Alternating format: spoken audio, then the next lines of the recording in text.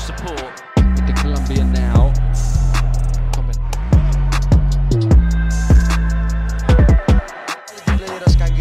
So they provide a free role to Play.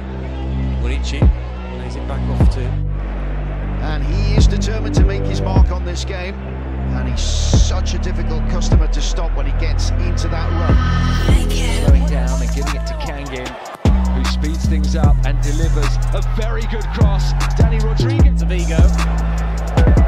Needs to be a little bit more zip about them. Where a Betis player receives possession. Kang-In who finally gets away from him, plays him Out to Kang-In, wonderful first touch. side that went down instead of them as they drew.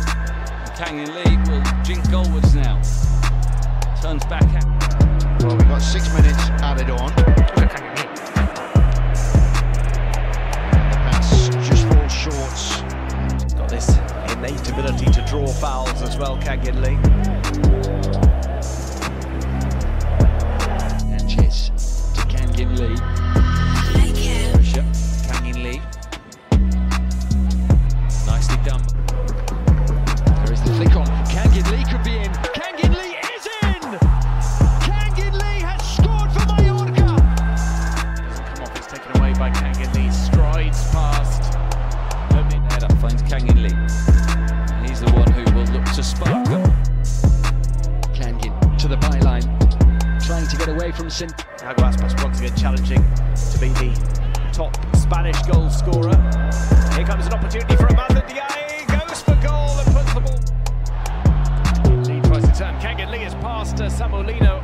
Of a number of clubs, including Real Sociedad. Well, here is an attention-grabbing player, Kang-In bustling up the line and not winning the throw. Playing ahead of Luis Gaya. Kicked into touch as then Kang-In will try and set off down the left-hand side. Ball Gonzalez, very good control by Kang-In.